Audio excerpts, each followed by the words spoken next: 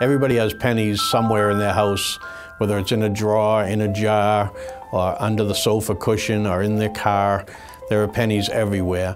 Lion Ted had a list. I don't even remember what the rest of the other things were. The supermarket sweep is always fun.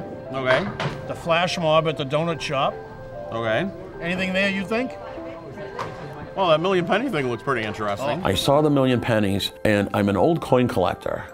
And every coin collector I've ever met started with pennies. And the whole thing just fascinated me. The Abington Lions Club in Massachusetts decided to turn their community's unwanted pennies into lucky ones with the Abington Lions Million Penny Project. Phil, bring us some more.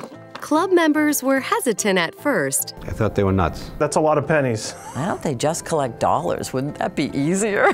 But quickly got on board. We wanted to see what a million would look like, and part of that was to get the whole rush about how cool it is to see something that's a million of something, and when do you ever get to do that? So how much is a million pennies exactly? It's $10,000. Lions began reaching out to the community to find where they could make the biggest change. They decided on Abington Library, which needed iPads and large print books for patrons, along with technology upgrades for their public conference room. There were definitely some benefits knowing where the money was going to go because the community got involved then. Lions rallied children in local schools to donate their pennies at the annual St. Patrick's Day Parade. Look at all the pennies. Where the fundraiser kicked off. We got such an outpouring. They had their bags, they had coffee canisters, bottles full. Parents were then opening up their pocketbooks and purses and like, yeah, you can have our pennies. We knew at that point, I think, that we were going to have some success with this project.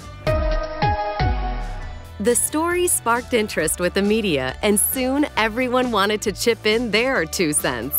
After the kickoff, the club began averaging 100,000 pennies a month and reached their goal in 8 months. It's funny, you ask somebody to buy a $1 raffle ticket and they'll like think about, no, I don't want to do that. You say, you got any change you want to get rid of? Oh yeah, here.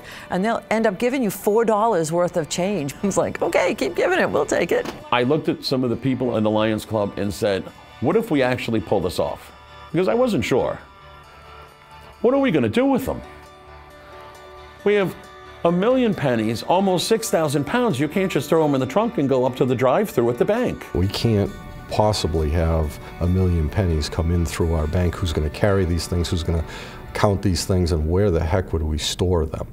Rather than count out every single penny, Lions and the bank decided to measure and weigh the pennies into bags worth $50 each. The bags were stored at Lion Phil's bowling alley until they were transferred to the Abington Library for a huge celebration. There, they were arranged into a sofa display to thank everyone for pitching in. When we actually got the pennies here and set it up, it looked more awesome than I think any of us thought. Abington Bank covered the cost of counting the donated pennies and enlisted Loomis to donate a truck for moving all 1 million pennies from the ceremony to the bank. I think that this project, in addition to growing community, will provide some wonderful services for our library patrons for a long time to come. This was my first time using an iPad. It could be both knowledgeable and a lot of fun. In retrospect, it was silly to even worry about it because when we decide to do something, it gets done. And the town rallied around it. Everybody wanted to be part of something big, something visible, and something exciting. And that's what a Million Penny Project is: big, exciting, and fun.